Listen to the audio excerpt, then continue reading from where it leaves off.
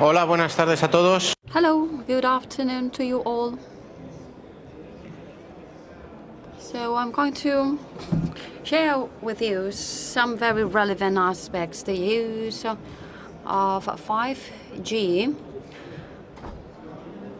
and different cases, the use of drones, which is one of the main fields that are going to be used in our everyday life, and specifically we are going to talk about the case of the predictive maintenance of electricity grids. First of all, why? It is an important business opportunity. We think that predictive maintenance in electrical grids is key. Right now, when we do the predictive maintenance, we use these type of solutions and with different costs, very high costs, because they are using everything related to helicopters or everything related to other on-field costs. So these figures are very relevant when we need to do this maintenance of very big surfaces done regularly. So normally we have some problems as some complexity in the maintenance, because we need to identify the type of operations and the type of material, and also the extension they need to cover. We are talking about hundreds of kilometers in situations in which it is not easy to access in between mountains or in valleys or in very complicated regions. And then this type of maintenance is very relevant to them, but it's also very costly. They have to do this prevention or prediction using the traditional existing means. When we deploy the predictive maintenance solutions, we focus on covering more than one use case. Normally, there are a number of elements that use these technologies in order to achieve this holistic vision.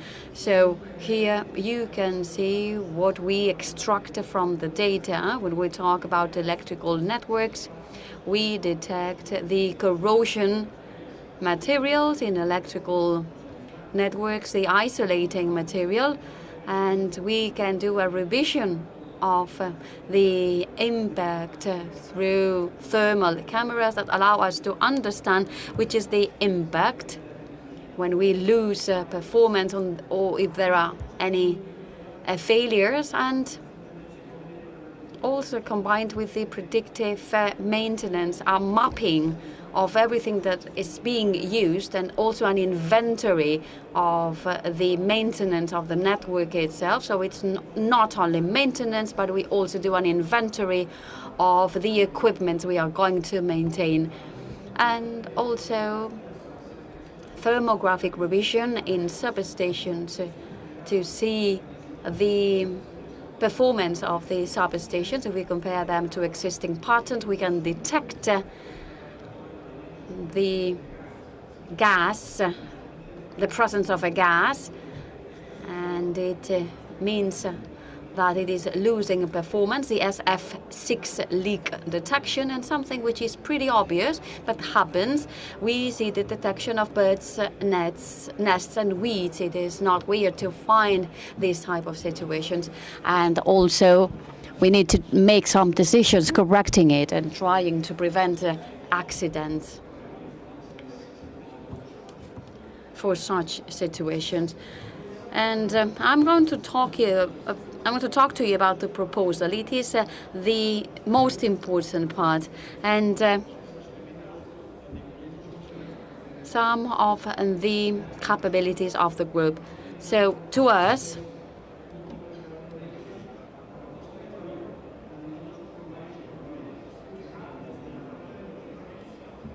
from drones to the critical part, the value of data in reports and business insights. We are going to give an added value to this type of solutions. and also to take into account all the components. And also in electrical networks, and offering the solution that integrates all the components. And this is here.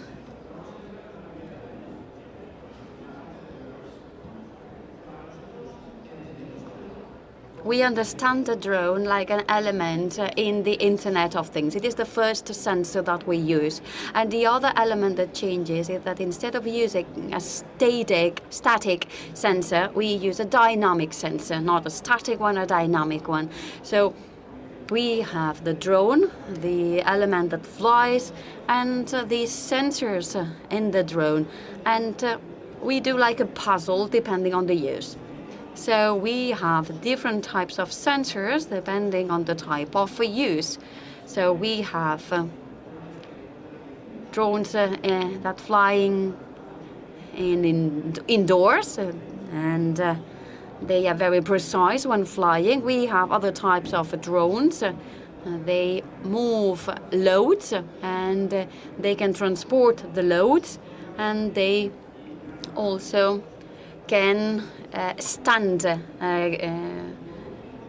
gusts of wind. And then we have drones that are supposed to be more efficient at long distances. Instead of using the typical configuration of helices, they use fixed wings, and they can be more efficient at horizontal level for long distances. And then we integrate all this to different sensors, and this is where we obtain the information: the high definition cameras, multispectral cameras, LiDAR sensors, or thermal cameras.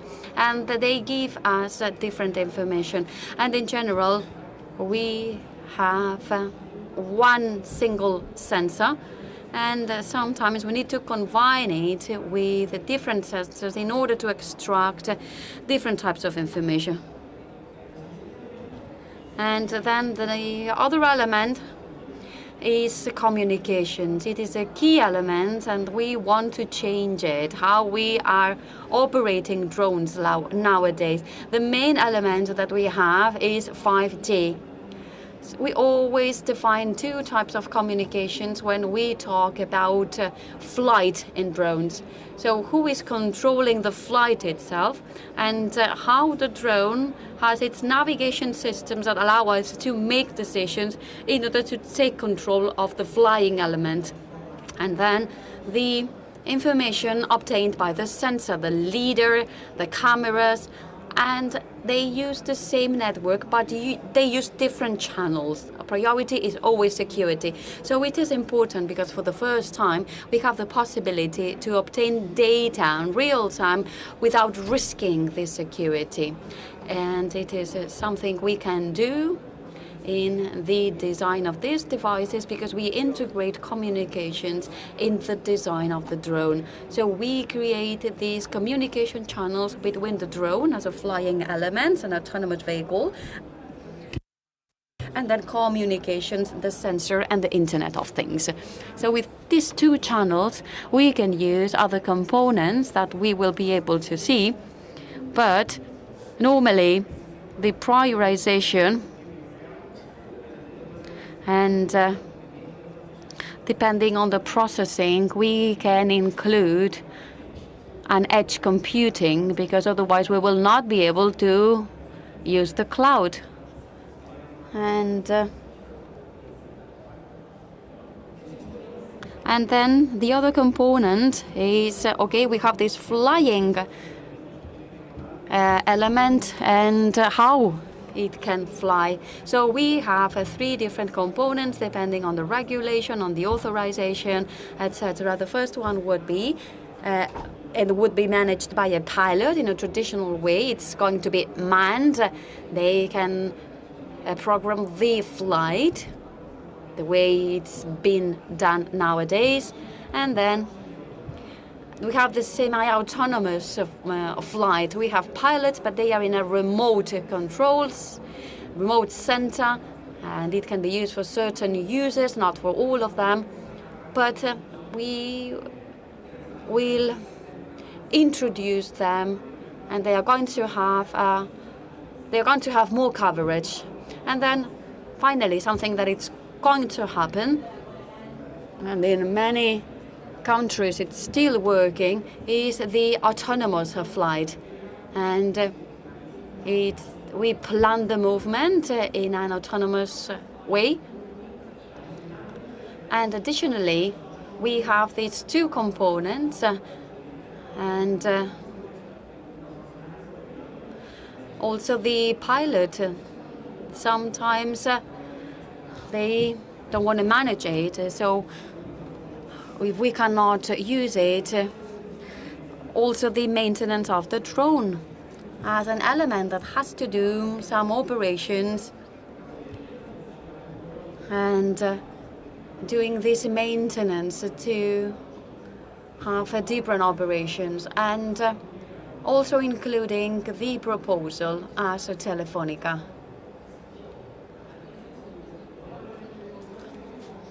Another important element is the certification.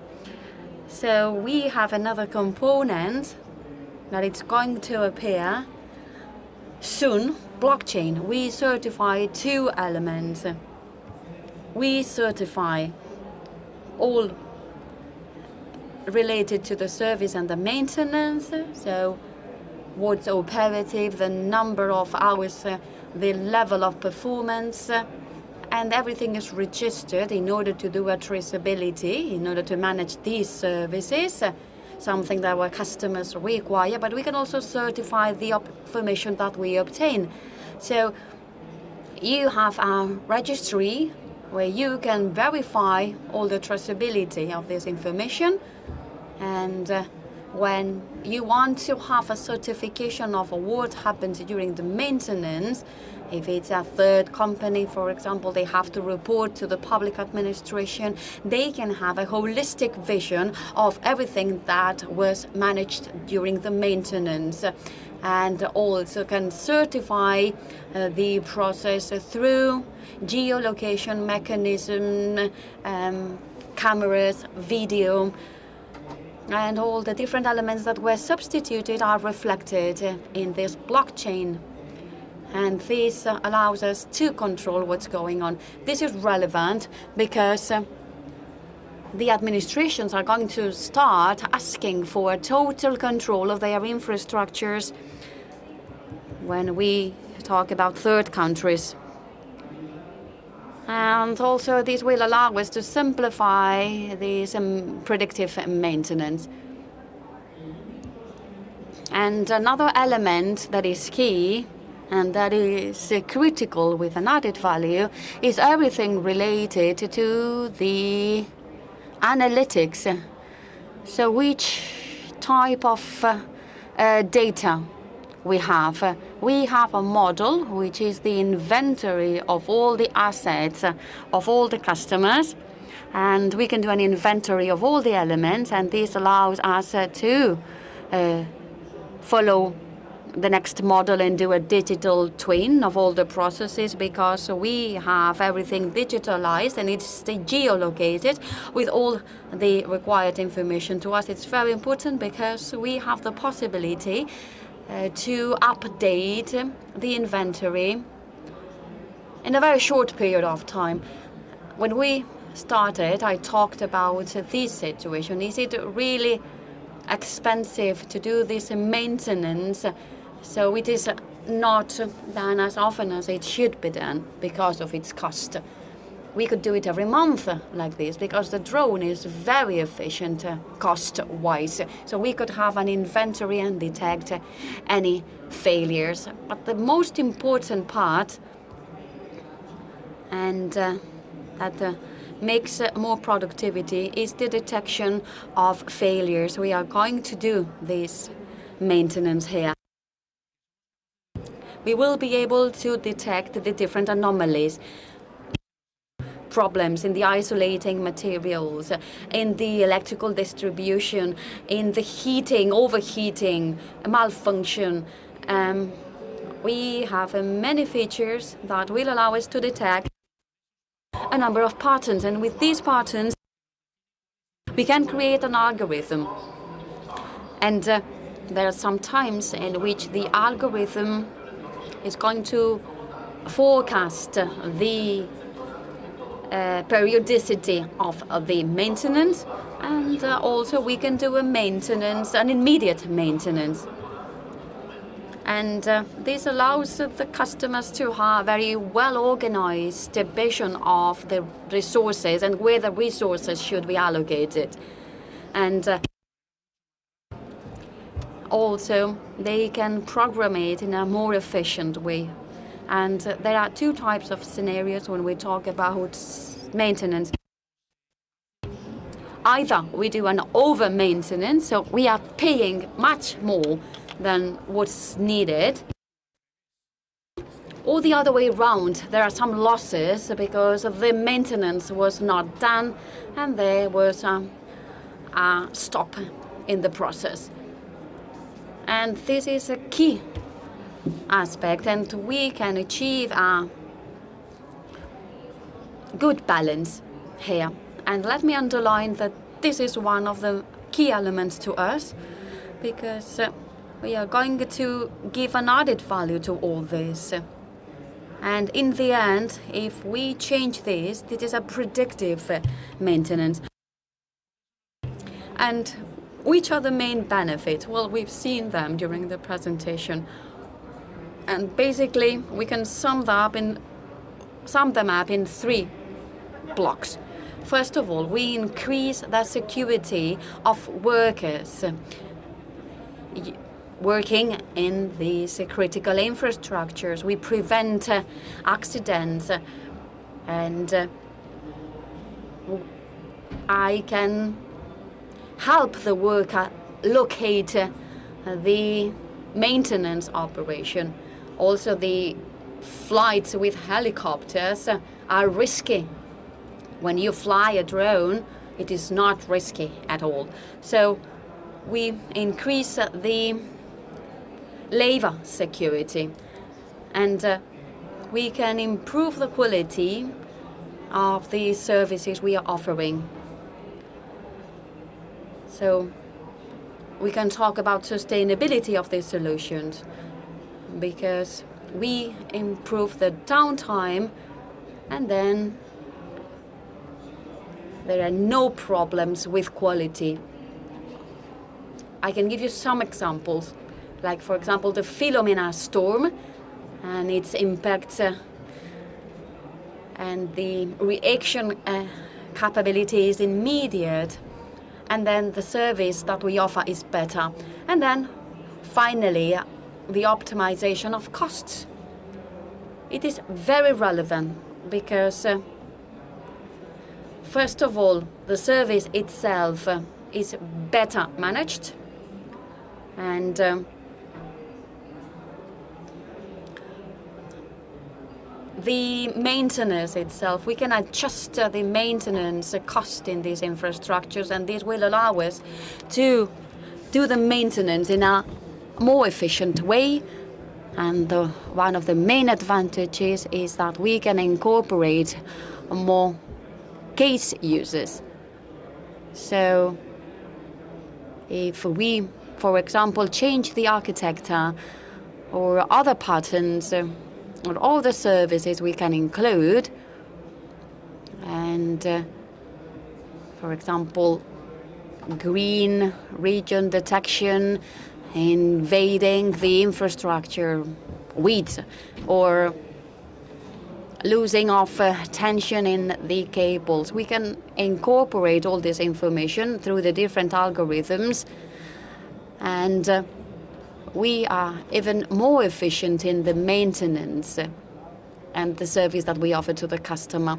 And then you can ask me, how are we going to commercialize this? Well, we have flexibility in a digital model. One of the most important things in this project is being flexible and being able to give an answer to the demands of the customer. So we have two main models. The first one is the service mode. So everything that is required is included in a commercial pack that can be adjusted depending on the KPIs of the customer. Hour, kilometer, or any other KPI in which we can model the costs. Here we can include some components and parameters and geographical regions, coverage, availability that are going to alter the cost and allow us to personalize the pack. And another model is depending on the asset and the propriety of the asset, we can include our other services. We can add other assets. Imagine that the customer already have these assets, and then we define which other components that are needed. So we're talking about artificial intelligence, drone, communications. It's a more traditional model. So we have these two models, a service mode in which the customer forgets about any of the components. It's a hassle-free mode, and then a model depending on the component. And then finally, I just gave you a first stage. These would be the first service, but there are many more that are linked to the same model. So we have a lot of case studies, and one of the things we have discovered is that drones is an ongoing option. And for example, for mining, we are talking about 3D mapping, geolocation of equipment in the mine, and material detection, even in order to do some emergency repairs with these drones in order to minimize the impact. We are talking about different kilometers and roads that are secondary roads. So all this positioning is helping mines to be more efficient in these big spaces. And then in industry, there are two main components. One related to logistics and the identification, and also in the automatized storing units, and also when we need to send elements from one position to another in a distribution chain. We have some examples in some of the main car manufacturers in Europe. So if we detect a malfunctioning component or there was a deficiency in the process, then we can correct that, sending these parts through the drones, using the drones. And another very important aspect that we are exploring is the ports. We can do an identification of the sustainability to prevent the pollution of the water because of the wrong use of materials. We can detect containers, and we can distribute the load of all the different containers as well. And for oil and gas and the maintenance of infrastructures and utilities and energy, and the air generators, and also in the smart cities. So we also have everything related to loads when we can do more than 100 and 200 kilometers. And in precision as well. And drones can do a deployment of all these.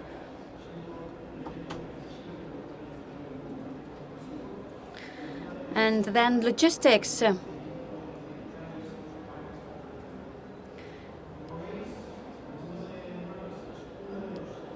So this is something we can use. And using the capabilities that Telefónica has. And well, that was all. Thank you very much.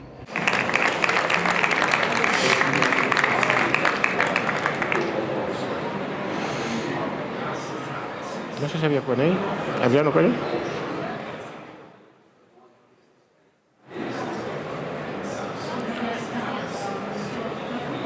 ¿No había Q&A? ¿Alguna pregunta? ¿Duda? No había, es que no sé si había Q&A o no. Si alguien tiene alguna pregunta, perdonar, o alguna duda, any question, doubts? Any question?